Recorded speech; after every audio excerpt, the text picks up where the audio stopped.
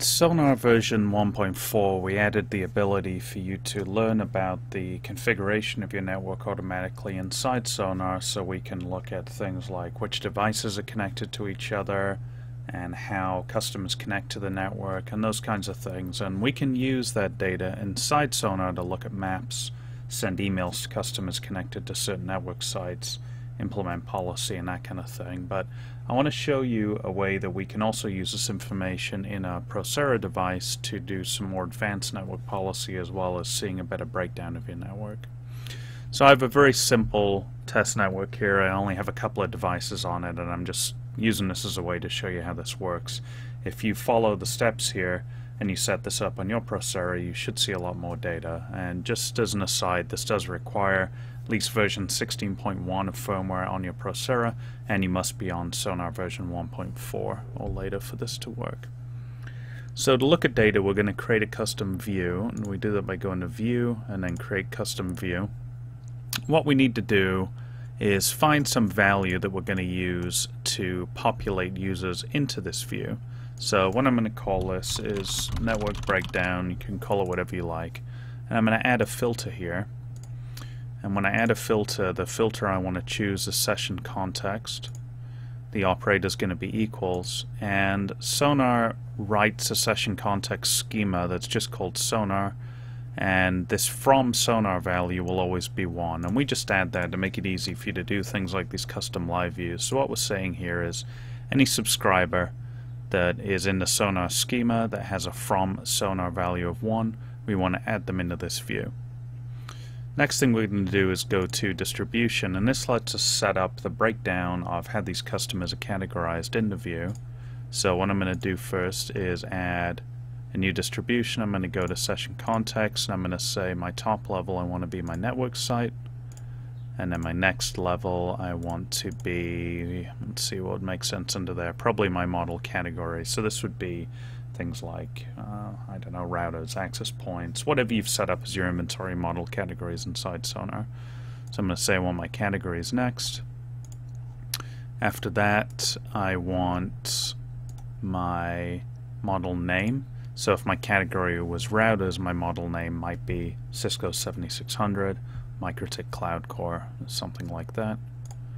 And then my next breakdown I'm going to have here is going to be, I could either pick the inventory item ID that a customer is connected to or the IP.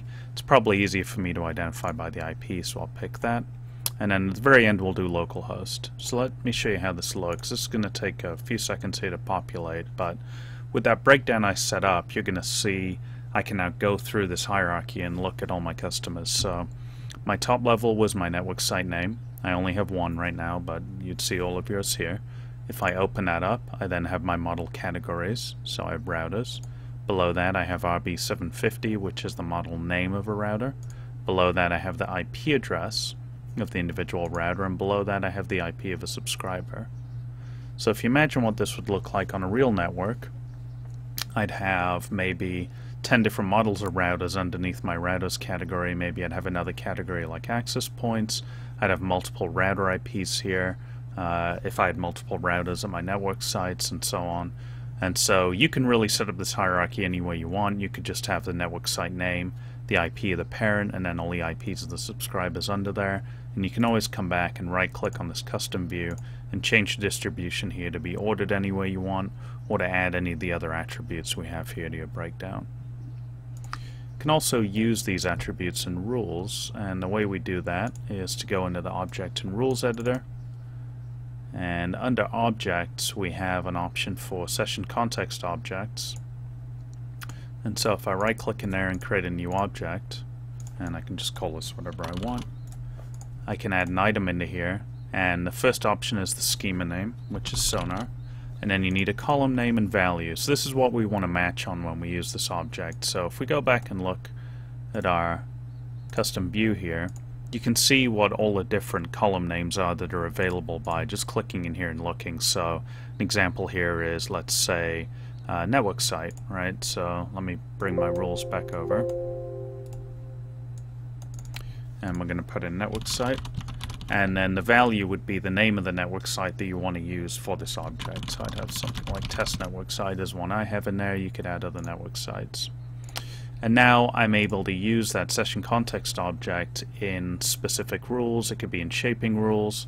I can split a shaping object using that session context object. So let's say I wanted to shape everybody on that network site to a total of 100 megs. I never want all of my users that are on my test network site to exceed 100 megs. And this is just an example, right? You can use these objects in any of the rules inside Procera.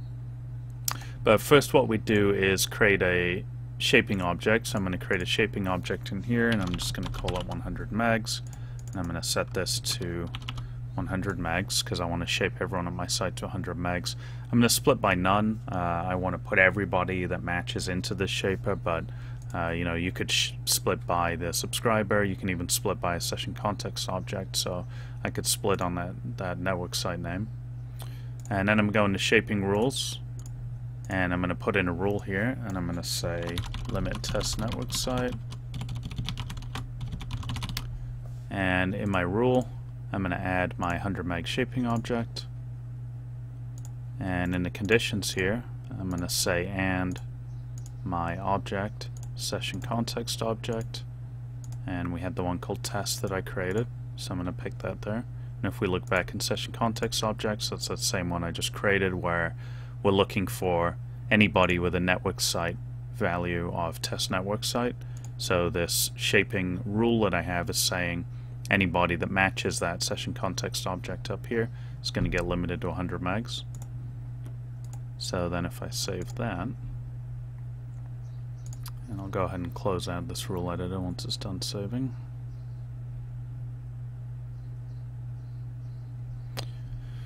Okay, so you see under test network site we have one subscriber, right? I have 192.168.1.12. So if we now go to shaping objects, and we look down here into my bidirectional 100 megs, we have 8 connections going into there right now at a rate of about 11K or so. And if I go back in here, that's going to be roughly where this one is. So we're getting one shaping object created. We got 5 copies in there that are matching on that. So you can kind of see how you can utilize these. This is just another way that we can push more data into Procera and really give you the ability to do the kind of shaping and policy enforcement that you want. But even if you do nothing else other than create this custom view, it's going to give you a really deep dive into your network to see exactly where data is coming from, which network site it's on, you know, what access point or ONT or CMTS or whatever type of network you may have, to look at that aggregation device and see which customers are connected to it in pretty much real time.